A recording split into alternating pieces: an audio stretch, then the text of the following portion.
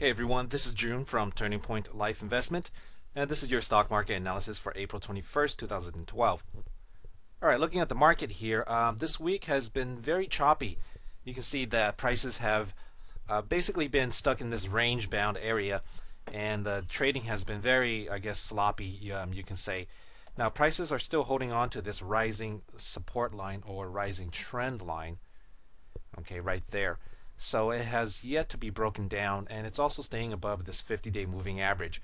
So prices are still maintaining itself. Okay, the buyers aren't giving up exactly just yet.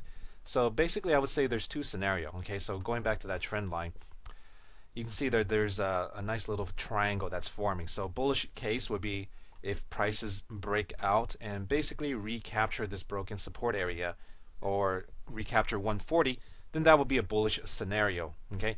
On the other hand, if we break down from this support line as well as the 50-day moving average, then we can say prices are ready to move lower and the correction can go deeper.